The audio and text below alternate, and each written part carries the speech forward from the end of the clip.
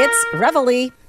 On December 16, 1944, at 0530, German panzer units crossed the front lines in the Ardennes, beginning the epic last offensive for Hitler, and in response, the Allied counteroffensive known as the Battle of the Bulge.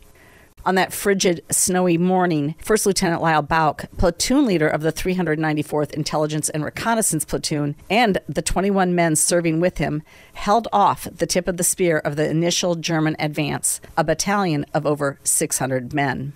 During a 20-hour-long fight, Bouck's positions were overrun by the Germans 4 times. More than once, Lieutenant Bouck asked to retreat for his platoon's safety, but was denied. His platoon fought and stood their ground. Before being captured, Bouck's platoon inflicted over 400 casualties and, most importantly, disrupted the entire German 6th Panzer Army's attack long enough for Americans in the rear to begin counterattack measures. His actions that day ensured the eventual defeat of the German final advance in World War II. The Battle of the Bulge would go on for another 6 weeks. In Bouck's platoon, all but one survived that day, and for the next 4 months, those captured spent the rest of the time in a POW camp, another harrowing experience.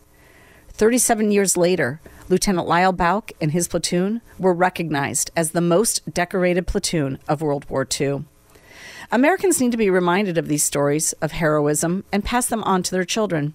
We need heroes and examples of bravery, especially in our soft, pampered society, when men are more afraid of social media backlash than standing up to their woke school board.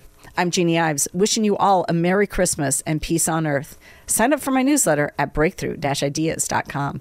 That's breakthrough-ideas.com.